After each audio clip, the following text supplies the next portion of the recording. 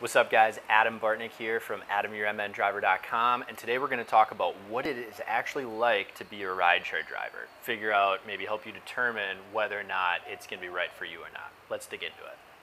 The first thing about being a rideshare driver is you will spend a ton of time in your car, okay? And at first, this drove me crazy, and you might be like me, this might drive you crazy at first as well, but then I actually learned to love it. And so,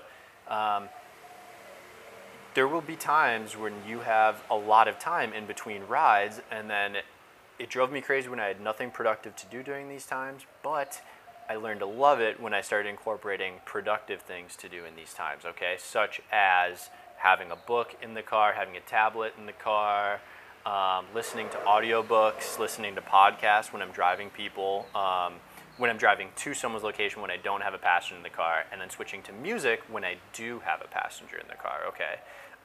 So yeah, this ton of time in your car started out driving me crazy, but I eventually ended up learning to love it.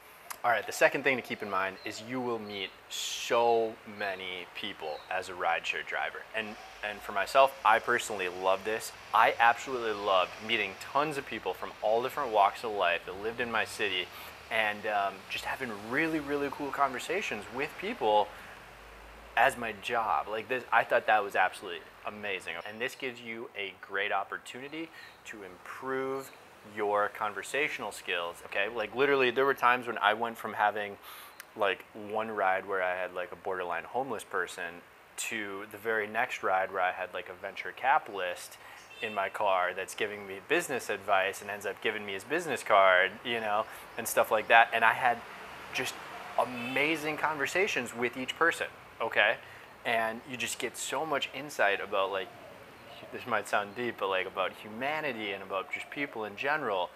And I found that to be one of the most rewarding aspects of this job.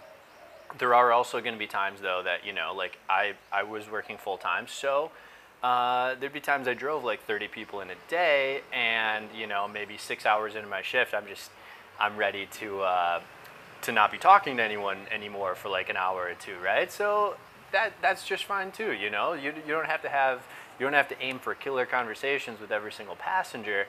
What I would do in that situation, I would just turn the music up. And it kind of discourages conversation a little bit, and can start, you know, jamming out on the steering wheel. And there were times I had passengers that, you know, we didn't say a word to each other, but we had a jam out session that we were able to bond over, because we're both just tapping our feet. I'm tapping the steering wheel. They're, you know, drumming on the window and stuff.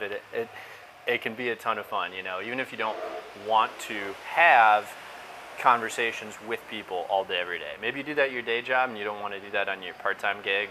That's just fine, but you will be meeting a lot of people, and you can choose to do with that what you want. So there you have it. The two biggest aspects of what it's actually like to be a rideshare driver is you will spend a ton of time in your car, and B, you will spend a lot of time with passengers in your car, having cool conversations, stuff like that if you choose to. So have something productive to do, be ready to have cool conversations, and I think you're gonna love it.